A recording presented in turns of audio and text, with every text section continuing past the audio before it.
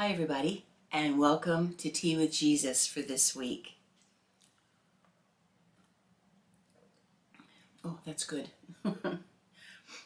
We are going to now really focus in on Acts 21 and what's happening now as we continue further into especially what's happening in Paul's life and in his ministry as he has now come back to Jerusalem.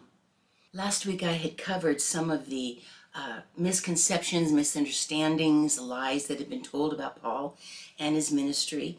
But this week I'm going to go ahead now back to verse 15 of Acts 21, and I'm going to go ahead and read through verse 40.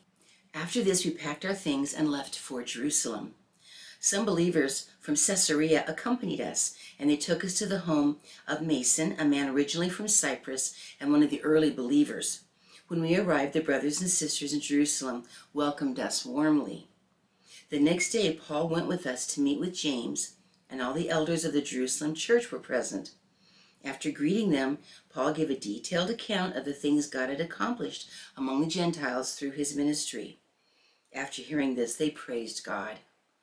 And then they said, "You know, dear brother, how many thousands of Jews have also believed, and they all follow the law of Moses very seriously. But the Jewish believers here in Jerusalem have been told that you are teaching all the Jews who live among the Gentiles to turn their backs on the laws of Moses. They've heard that you teach them not to circumcise their children or follow other Jewish customs. What should we do? They will certainly hear that you have come. Here's what we want you to do. We have 4 men here who have completed their vow. Go with them to the temple and join them in the purification ceremony, paying for them to have their heads ritually shaved. Then everyone will know that the rumors are all false and that you yourself observe the Jewish laws. As for the Gentile believers, they should do what we already told them in a letter. They should abstain from eating food offered to idols, from consuming blood or the meat of strangled animals, and from sexual immorality." So Paul went to the temple the next day with the other men. They had already started the purification ritual, so he publicly announced the date when their vows would end and sacrifices would be offered for each of them. The 7 days were almost ended when some Jews from the province of Asia saw Paul in the temple and roused a mob against him. They grabbed him, yelling, "Men of Israel, help us! This is the man who preaches against our people everywhere and tells everybody to disobey the Jewish laws. He speaks against the temple and even defies this holy place by bringing in Gentiles." For earlier that day they had seen him in the city with Trophimus, a Gentile from Ephesus, and they assumed Paul had taken him into the temple. The whole city was rocked by these accusations, and a great riot followed. Paul was grabbed and dragged out of the temple, and immediately the gates were closed behind him. As they were trying to kill him, word reached the commander of the Roman regiment that all Jerusalem was in an uproar. He immediately called out his soldiers and officers and ran down among the crowd. When the mob saw the commander and the troops coming, they stopped beating Paul. Then the commander arrested him and ordered him bound with 2 chains. He asked the crowd who he was and what he had done. Some shouted one thing and some another. Since he couldn't find out the truth in all the uproar and confusion, he ordered that Paul be taken to the fortress. As Paul reached the stairs, the mob grew so violent that the soldiers had to lift him to their shoulders to protect him, and the crowd followed behind shouting, "Kill him! Kill him!" As Paul was about to be taken inside, he said to the commander, "May I have a word with you?" "Do you know Greek?" the commander asked, surprised. Aren't you the Egyptian who led a rebellion some time ago and took 4,000 members of the assassins out into the desert?" "No," Paul replied. "I am a Jew and a citizen of Tarsus in Cilicia, which is an important city. Please let me talk to these people." The commander agreed. So Paul stood on the stairs and motioned to the people to be quiet. Soon a deep silence enveloped the crowd, and he addressed them in their own language, Aramaic. So that completes the 21st chapter of Acts. And, we have, as we go back and look over these passages, we had talked last week about how they were confused about what he was doing or lying about him, or many people were kind of stirring everybody up. There was a wide debate among a lot of the Jews who had come to Jesus about what Paul was doing as he was teaching the Gentile people and as he was teaching the Gentile Christians. The leaders in Jerusalem, which would have been James, Jesus' half-brother, and the other leaders there of the Jerusalem church, asked him if he would just do something just to reassure the Jewish Christians that he was still wanting to honor the Jewish laws and their customs. And so by going and purifying himself ceremonially, they they would maybe be reassured somewhat. These apostles, these leaders, knew that these accusations against Paul were not true. And, this decree that the Jerusalem leaders had sent to the Gentiles, which we have talked about previously, is still the only thing that they really, as leaders, want to require of the Gentiles. And as we looked here in verse 25, that was that they would not eat food that had been offered to idols, they would not consume blood or the meat of strangled animals, and to refrain from sexual immorality. If we understand the culture of the time and what happened a lot with idol worship and everything, we can see that these actions could have been just like too offensive.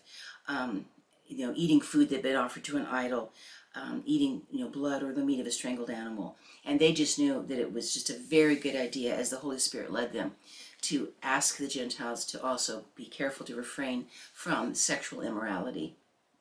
And so these leaders knew that Paul was doing fine, but they just kind of wanted to really reassure a lot of the big population now that had come about of Jewish Christians, reassure them that Paul still cared about their customs.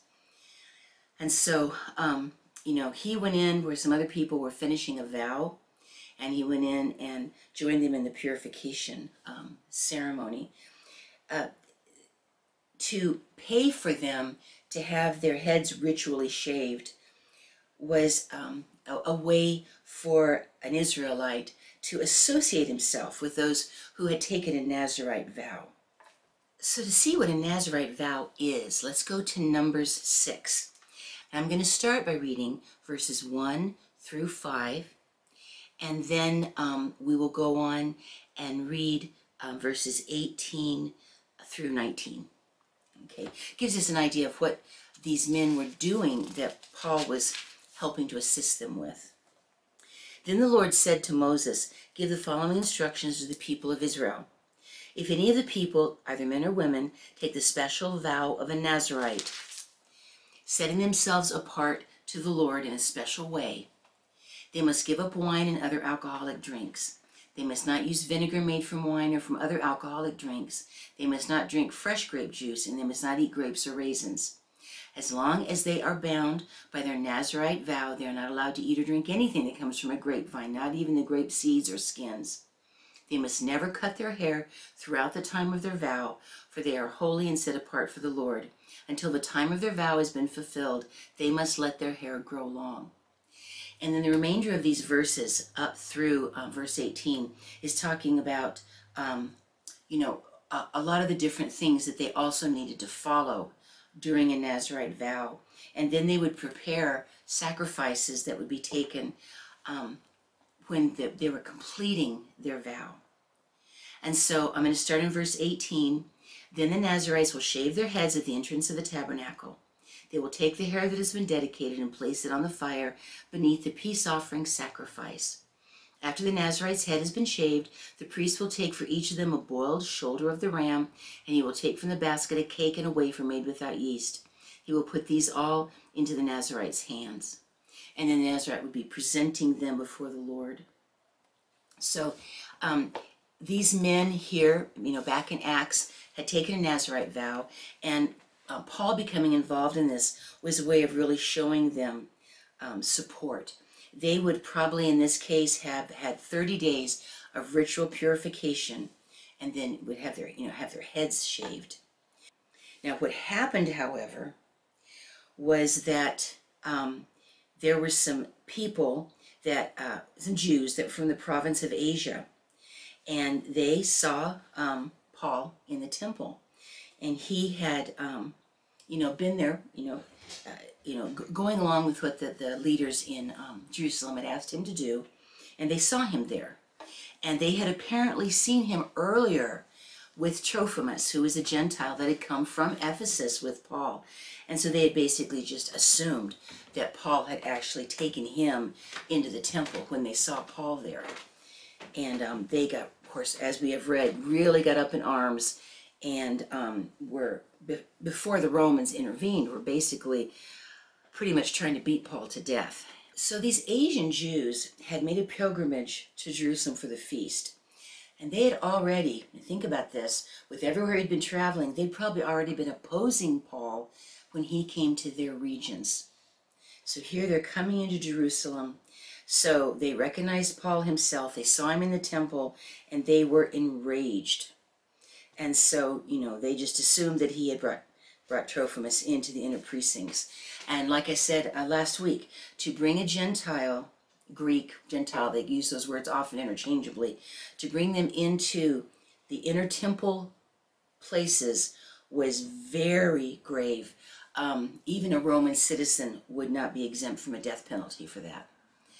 And so it was a very serious offense that they were basically assuming that Paul had done.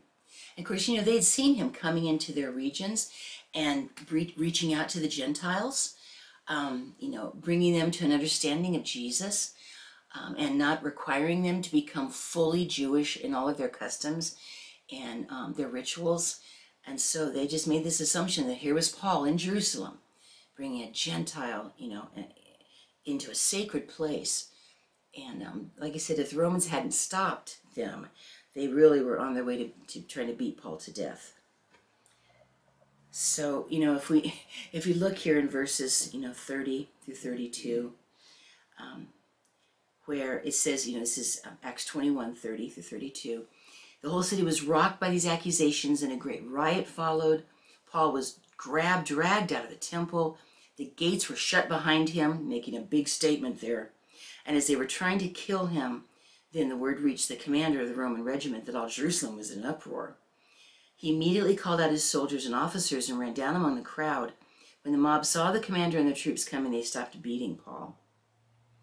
And, if you think about it, I want to go back just to take a moment to verses 4 and 11 and 12 in Acts 21. These are the words that, that Paul had been hearing from different people. We went ashore, this is verse 4, we went ashore, found the local believers and stayed with them a week. These believers prophesied through the Holy Spirit that Paul should not go to Jerusalem. And then, if we go ahead and look at verses 11 and 12, this is what Agabus, the prophet, had told Paul. He came over, took Paul's belt, and bound his own feet and hands with it. Then he said, "The Holy Spirit declares, so shall the owner of this belt be bound by the Jewish leaders in Jerusalem and turned over to the Gentiles." When you heard this, we and the local believers all begged Paul not to go on to Jerusalem. So, the prophecy is being fulfilled here. And he is running into some serious trouble there in Jerusalem. But God really turns this around, as he is so good about doing. Because when Paul got a chance to talk to the Romans, and they thought he was, an Egyptian who had led a rebellion of like 4,000 assassins out into the desert. Yeah, poor Paul. He got called a lot of things. But he convinced them, the Romans, to let him speak to the crowds.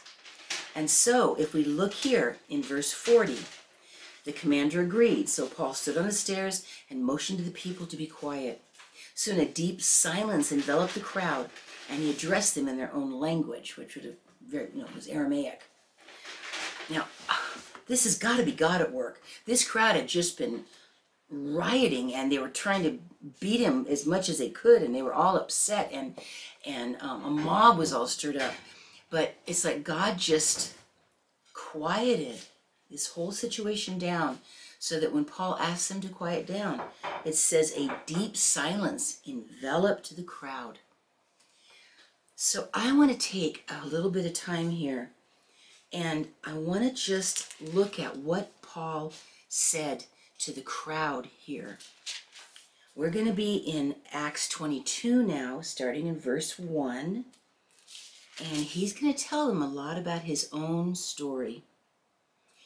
And you're going to see here that the reaction was not wonderful, but the truth still got out to that crowd of people. The truth was still going forth. And so I'm going to read through verse 23. It'll be 1 through 23. And let's just see what Paul had to say to this crowd when the Roman soldiers let him get down and turn to them. Brothers and esteemed fathers, Paul said, listen to me as I offer my defense. When they heard him speaking in their own language, the silence was even greater. Then Paul said, I am a Jew, born in Tarsus, a city in Cilicia, and I was brought up and educated here in Jerusalem under Gamaliel. As his student, I was carefully trained in our Jewish laws and customs. I became very zealous to honor God in everything I did, just like all of you today. And I persecuted the followers of the way, hounding some to death, arresting both men and women and throwing them in prison. The high priest and the whole council of elders can testify that this is so. For I received letters from them to our Jewish brothers in Damascus, authorizing me to bring the Christians from there to Jerusalem in chains to be punished. As I was on the road approaching Damascus about noon, a very bright light from heaven suddenly shone down around me. I fell to the ground and heard a voice saying to me, Saul, Saul, why are you persecuting me? Who are you, Lord? I asked. And the voice replied, I am Jesus the Nazarene, the one you are persecuting. The people with me saw the light but didn't understand the voice speaking to me. I asked, what should I do, Lord? And the Lord told me, get up and go into Damascus, and there you will be told everything you are to do. I was blinded by the intense light and had to be led by the hand to Damascus by my companions. A man named Ananias lived there. He was a godly man, deeply devoted to the law and well regarded by all the Jews of Damascus. He came and stood beside me and said, Brother Saul, regain your sight. And at that very moment, I could see. Then he told me, the God of our ancestors has chosen you to know his will and to see the righteous one and hear him speak. For you are to be his witness, telling everyone what you have seen and heard. What are you waiting for? Get up and be baptized. Have your sins washed away by calling on the name of the Lord. After I returned to Jerusalem, I was praying in the temple and fell into a trance. I saw a vision of Jesus saying to me, hurry, leave Jerusalem, for the people here won't accept your testimony about me. But Lord, I argued, they certainly know that in every synagogue I imprisoned and beat those who believed in you. And I was in complete agreement when your witness Stephen was killed. I stood by and kept the coats they took off when they stoned him. But the Lord said to me, go, for I will send you far away to the Gentiles. The crowd listened until Paul said that word. Then they all began to shout, away with such a fellow! He isn't fit to live! They yelled, threw off their coats, and tossed handfuls of dust into the air. So here he really had an opportunity to give his testimony of how he turned from being a great persecutor of Christians to being a great leader of the Christians. And it looks like everybody was listening pretty well until he said that the Lord wanted him to go and minister and bring the gospel to the Gentiles. And then they got all riled back up again. And apparently very angry, and they're tossing dust into the air and ripping off their coats. And yeah, very, very angry at him. But you know, we have to realize that this was once again a chance for Paul to give a really amazing testimony to this group of people. And who knows, you know, ultimately what the result of that is going to be in some of those lives there. So even though Paul knew very well by prophecy that he was going to run into big problems in Jerusalem, he felt led of the Lord to go there. And God is going to work even out of these difficulties to still bring the good news to people. And I think Paul really knew that and believed it in his heart, that God was going to continue to work through him as long as he had breath in his body. The Lord would speak through him. Now, Paul mentioned here that he had been taught by Gamaliel. And we have heard from Gamaliel before, because he was the one that spoke up when the Jewish leaders were trying at the very beginning, right at Pentecost time, trying to figure out what were they going to do about this growing movement following Jesus. So let's go to Acts 5, and we're going to read 34 through 39 just to hear what Gamaliel had said. But one member, a Pharisee named Gamaliel, who was an expert in religious law and respected by all the people, stood up and ordered that the men be sent outside the council chamber for a while. These are the men that they're accusing. Then he said to his colleagues, "Men of Israel, take care what you're planning to do to these men. Some time ago there was that fellow Theudas who pretended to be someone great. About 400 others joined him, but he was killed, and all his followers went their various ways. The whole movement came to nothing. After him, at the time of the census, there was Judas of Galilee. He got people to follow him, but he was killed too, and all his followers were scattered. So my advice is, leave these men alone. Let them go. If they are planning and doing these things merely on their own, it will soon be overthrown. But if it is from God, you will not be able to overthrow them. You may even find yourselves fighting against God." So even though Gamaliel had never really, it doesn't look like there's evidence that he saw Jesus as the Messiah, he was still speaking with some really godly wisdom. The Jewish leadership had to admit they really didn't have a valid reason for really attacking this early growth of the church. And so this was the Gamaliel that, Paul is talking about here, that had been his teacher. I think it's very interesting to hear Paul give an account here of when he, encountered Jesus on the road to Damascus, and how the bright light just kind of knocked him down, and how that the men with him heard something, but they didn't understand what was being said. And it says here that in verse 8, "Who are you, Lord?" I asked. And the voice replied, "I am Jesus the Nazarene, the one you are persecuting." The people with me saw the light, but didn't understand the voice speaking to me. So they heard something and they'd seen the light, but they didn't, hear or really understand what it was that Jesus was saying to Paul. Well, he was Saul at that time, but was saying to him at that time.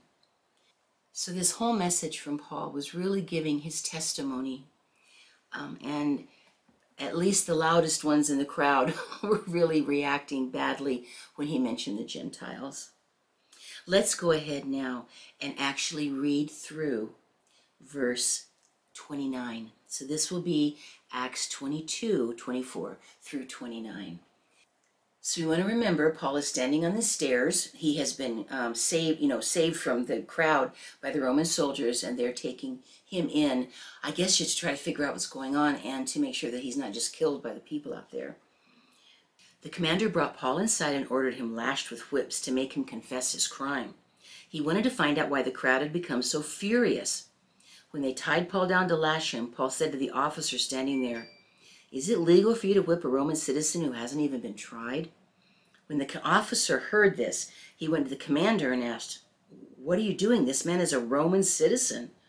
So the commander went over and asked Paul, "Tell me, are you a Roman citizen?" "Yes, I certainly am," Paul replied. "I am too," the commander muttered, "and it cost me plenty."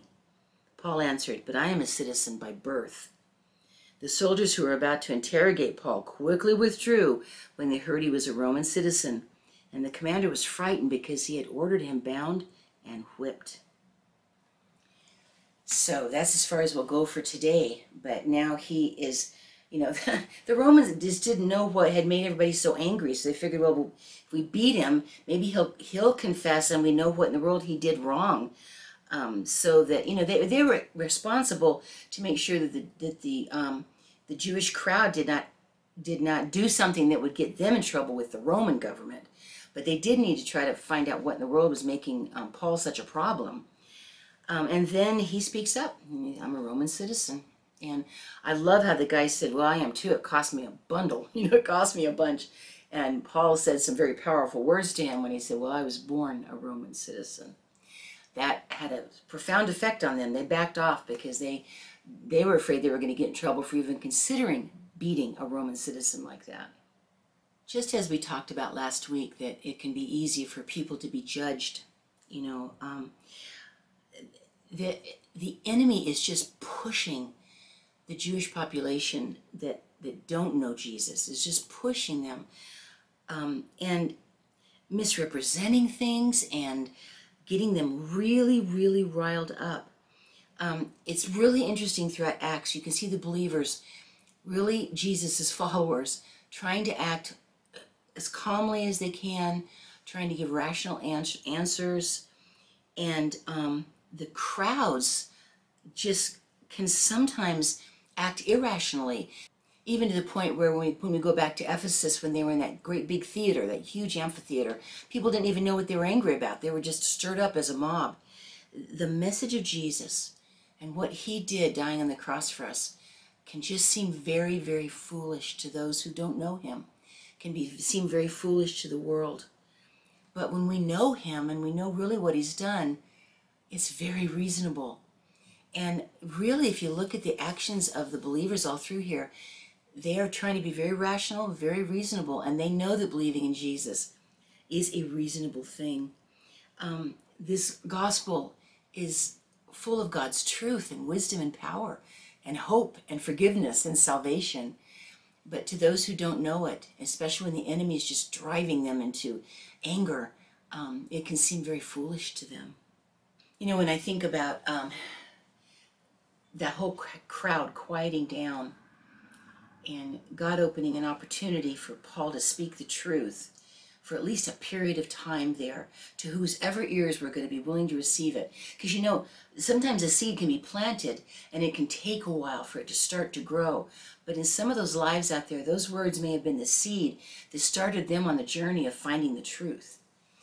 It reminds me of a time when I was working at a Cracker Barrel, and Bill was in college and I was working waitressing there, and we were going to have a Christmas party, and it was nice bunch of people, you know.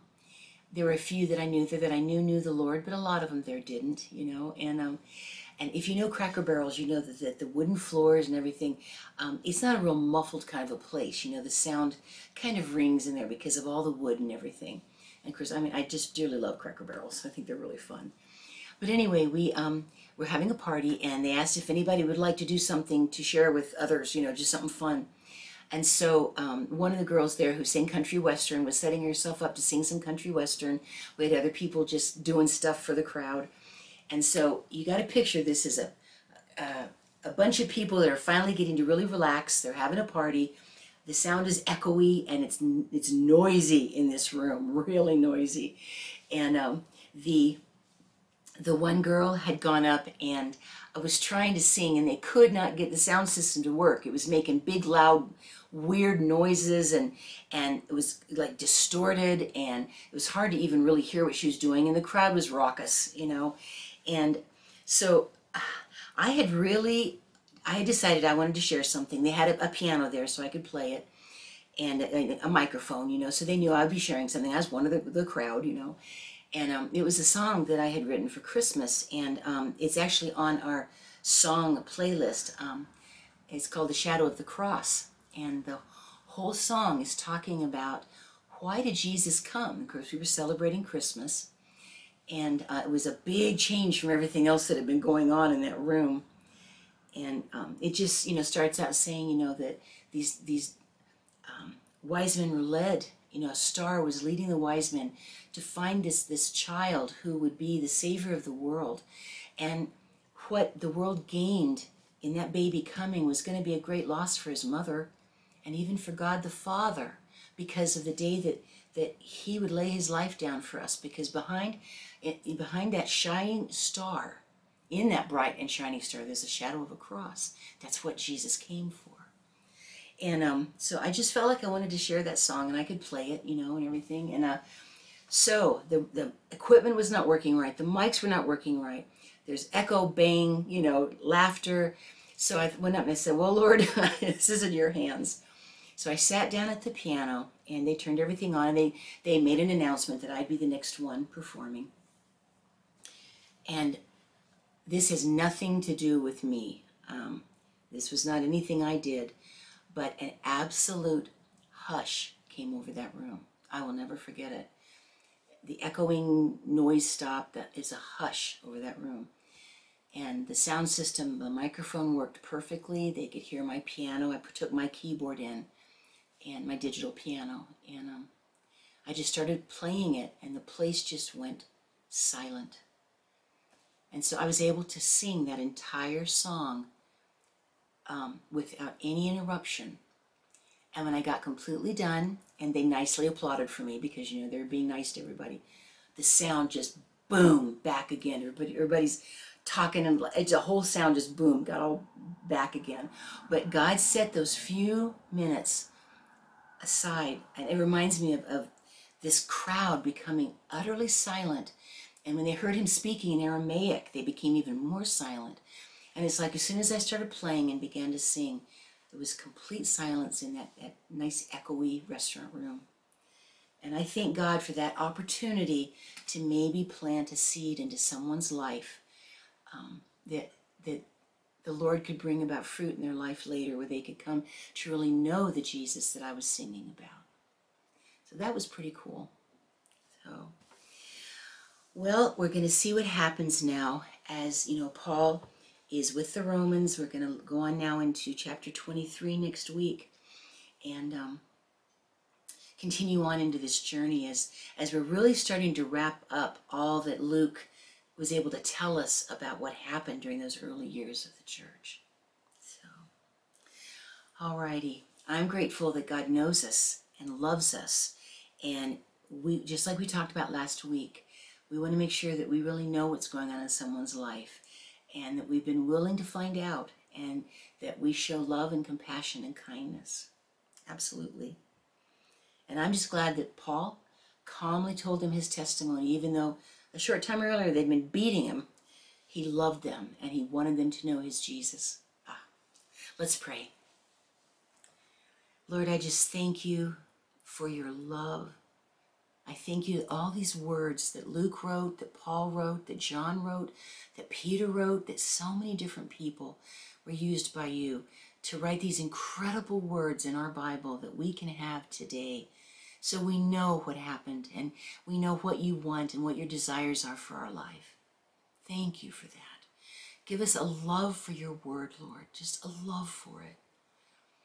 So, Lord, I just pray that you'll bring healing, that as we're coming into springtime, that things can start to just come back to life in all of our communities, and that, Lord, we can really reach out to each other, and there can be laughter among friends and family, that, Lord, that we can have reconciliation and forgiveness and find ways to bless others. And, Lord, let us be a bold light that shines in the darkness, because just like back in Paul's day, we are constantly surrounded by people who need to know who you are. Oh, Lord, give us a testimony to share of your goodness in our life. We won't have far to look, Lord, because you are so good. I ask it in Jesus' name. Amen. At the end of this video, on the end screen, there'll be an orange circle with arrows, and there'll be a link in the description below to be able to go to it's like the site where you can get a chance to see our live church service. And we do have special stuff coming up for Easter. So if you'd like to be able to share in the church service that we have, the worship and the word and everything, you know, the preaching, we'd love to have you join us. It's 10 o'clock on Sunday mornings, Eastern Standard Time. And then that service remains on YouTube after that. So we'd love to have you join us. It's fun to have the live interaction. So just wanted to tell you about it if you'd be interested. Well, listen, I love you guys, and we're going to be getting into chapter 23 next week of Acts. So be blessed, and appreciate you guys. Love you. Bye-bye. And he walks with me, and he talks with me, and he